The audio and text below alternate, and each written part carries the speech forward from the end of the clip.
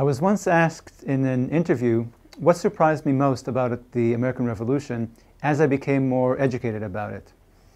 And two things came to mind. I had always believed that the revolution was a tax revolt. I was surprised that this was not so. And I had always learned that the colonies separated because over the course of the 150 years of colonial life, the colonists were gradually Americanized. They became less like British people across the sea. They became less British and more American in their culture and habits and ideals and values. The Revolution of 1776, according to this view, was generations in the making. 1776 just gave political form to the real revolution that had taken place in the hearts and minds of Americans gradually, step by step, over the course of the colonial era. That's how I learned about the revolution. Its origins were tracked for me all the way back to the first generation of settlers. It was a story of a constant and growing cultural divide between colonists and mother country. And the final story, final chapter of this story started in 1776 and ended in 1789 with the establishment of the Union under the new federal constitution. This is how it's taught in Israel, where I grew up and went to college. It's how it's taught in American schools and colleges and grad schools. And we all learn it also from the culture, from movies, novels, documentaries about the era, etc. I don't see it that way now. Separation was not gradual over generations. It came abruptly in those 10 or 15 years before the revolution because of a constitutional crisis. The Americans were British and they remained British.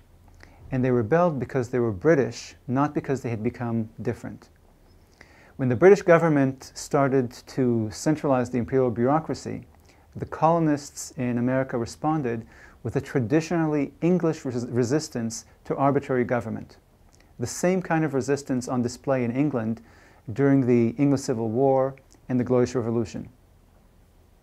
Two rebellions launched by Parliament against the sitting king in 1642 and again in 1688 in response to what they saw as the king establishing centralized and arbitrary rule. So the American Rebellion resembled those two great English rebellions of the 17th century. And just like those English rebels a century earlier, these rebels in the colonies were not trying to create something new, but to preserve something old, to preserve the status quo, not to change it. It was Charles I who was trying to change the patterns of English governance, not the parliamentarians who rebelled against him in the English Civil War. It was James II who was trying to change the system, not the Parliament that ousted him in 1688. Similarly, in the 1760s and 70s, it was the British Parliament, not the American assemblies, which was trying to change the status quo. So once I became a convert on the origins and purpose and nature of the revolution, I started wondering, probably like all converts do, I wondered, how did I not see this? Why were my eyes so closed to this all these years? Because it seemed obvious in hindsight. And my conclusion was that it wasn't my fault. Every book, every textbook, every syllabus, and every movie I had come across ended the revolution in 1789 with the new Constitution and George Washington presiding over the Union. When our teachers and authors and movie makers end the story in 1789, it's virtually impossible for the audience not to see the revolution as a story of change, as a revolt designed to create a new system of government, a new philosophy of government, a new country for a new nation. Because that federal constitution certainly is that. It draws up a new system of government, and it created a new and sovereign country in North America. But that story has a hidden hitch, and that well-hidden hitch is the first Constitution of the United States, the Articles of Confederation. And this Constitution, the first Constitution, was not a new system of government. not a new philosophy of government, and it definitely did not create a new and sovereign state for the Americans. We all learned the revolutionary story with the Articles of Confederation obscured from view. They get mentioned as a half paragraph bridging the end of the war to the beginning of the Federal or Constitutional Convention. We race ahead to the study of the second Constitution under which we live today, and we pay little attention to the Constitution that the revolutionists created for themselves when they won the war. And it suggests that we're more interested in learning about our country today, about our Constitution, than about the country that they established for themselves with their revolution. What I'm suggesting is that the revolutionists saw the Articles as the endpoint of the revolution, which means that we should too.